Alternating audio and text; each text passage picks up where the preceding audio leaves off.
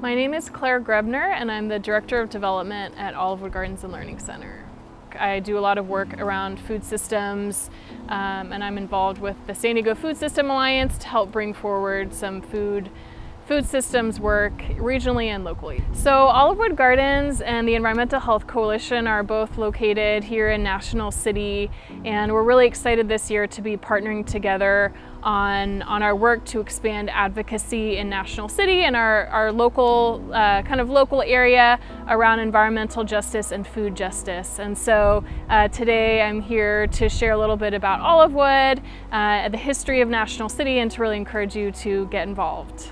So National City is actually one of the oldest cities in the nation, and it's the second oldest city in San Diego County.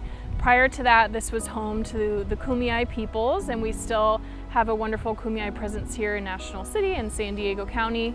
And when this became National City, this was actually home to agricultural lands, and so there were olive orchards. We have olive trees here at Olivewood Gardens and Learning Center, which is actually why we have the name that we have. And so Olivewood has really kind of held on to that idea of agriculture and land preservation. And so our work is really based around food, growing food, eating healthy food. And then this work that we're doing today is really expanding that into advocacy. And so the reason why Olivewood and the Environmental Health Coalition exist are really to address systemic inequities that we're facing here in National City and regionally and nationally, particularly related to environmental justice and food justice. And so Olivewood really focuses on food justice and addressing, the fact that not everyone has access to fresh, healthy, culturally relevant, affordable food. And so we're really working to change those systems here in National City and San Diego County, and that pairs up really well with Environmental Health Coalition working to move industry out of our neighborhoods so that our children can grow to be happy, healthy, and free of any sort of chronic conditions related to pollution. Mi nombre es Alicia Sánchez, yo soy residente de aquí de National City, tengo más de 20 años viviendo aquí en la comunidad. Ahorita soy promotora de EHC, también soy kitchenista, estoy trabajando en el tema de la amortización. Cuando yo llegué aquí a National City, yo miraba las industrias con la residencia, lo miraba normal y no estaban bien. Aparte de que estaban contaminando el ambiente para los niños que apenas están desarrollando sus pulmones, pues era el peligro de también que fueran atropellados por los carros. Tenemos los talleres mecánicos que también hacen carrocería, hacen los trabajos de mecánica, los hacen en la calle, y eso no está bien porque tiran el aceite en la calle. Los niños andan afuera, eso para mí es lo que me ha apasionado en trabajar para la justicia ambiental, remover los talleres. Como residente yo sé que se necesitan las cosas, tanto los talleres como pues quien pinte, ¿no?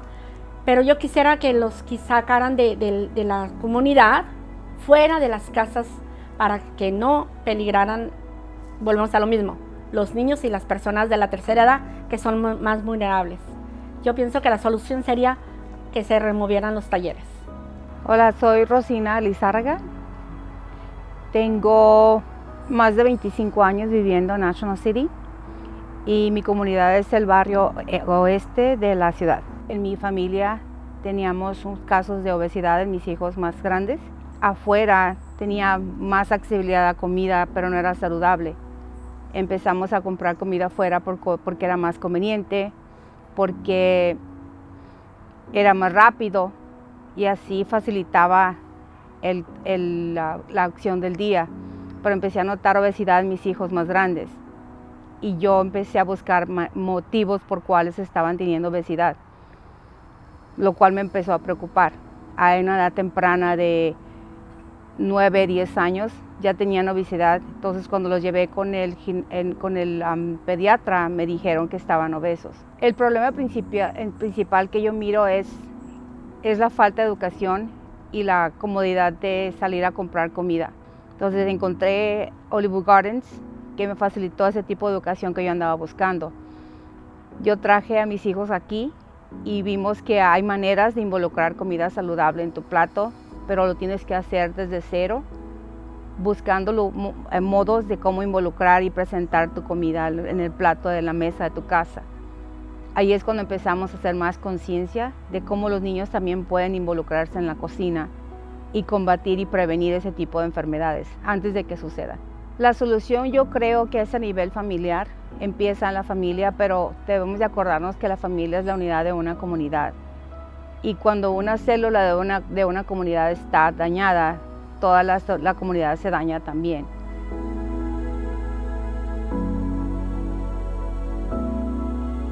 Hi, my name is Sylvia Canzada. I'm a resident of the city of National City and have been living there for 25 years and currently living at Paradise Creek Apartments. Well, my biggest passion has been to volunteer all my life, and I found Environmental Health Coalition, and that's how I met Montserrat Hernandez and Sandy Naranjo, now current Port Commissioner for City of National City.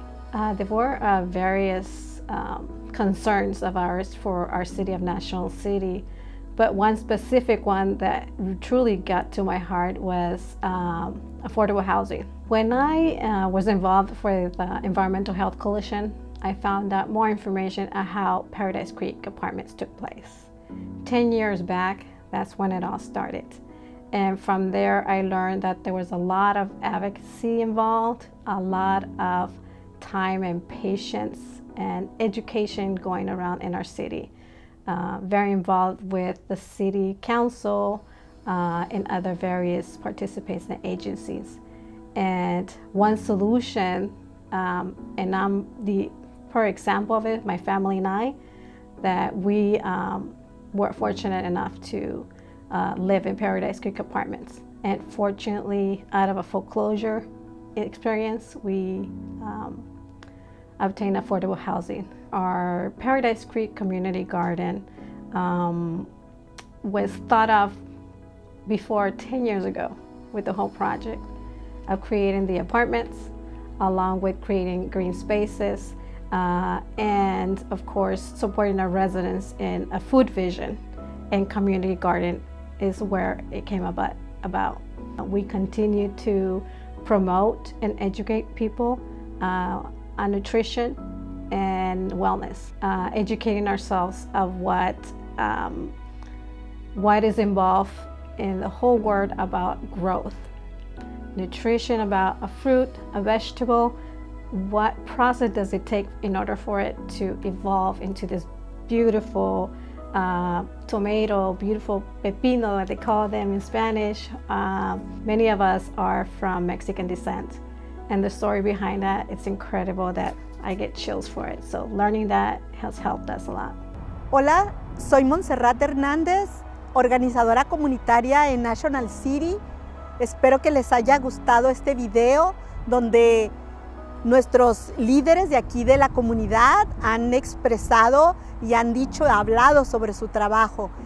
Espero que esto los inspire también para que ustedes puedan participar, unirse a nuestro grupo de acción comunitaria que tenemos aquí en National City y que puedan participar e involucrarse en el trabajo que continuamos, que sigue, porque es un trabajo que no para todavía. Tenemos muchas cosas que hacer y queremos invitarlos a que se unan a nuestras diferentes redes sociales, en Facebook, Instagram. También pueden comunicarse conmigo para poder tener una conversación más directa y poder explicarles un poco más del trabajo que estamos haciendo en esta comunidad de Old Town, National City. Pues todos tenemos derecho de vivir en un lugar limpio, libre de tóxicos, que nuestros hijos puedan jugar en un lugar como este, un parque donde puedan desarrollarse, donde puedan tener una vida sana, y también el derecho de vivir en un lugar digno, en una vivienda digna, donde podamos desarrollarnos y vivir cómodamente.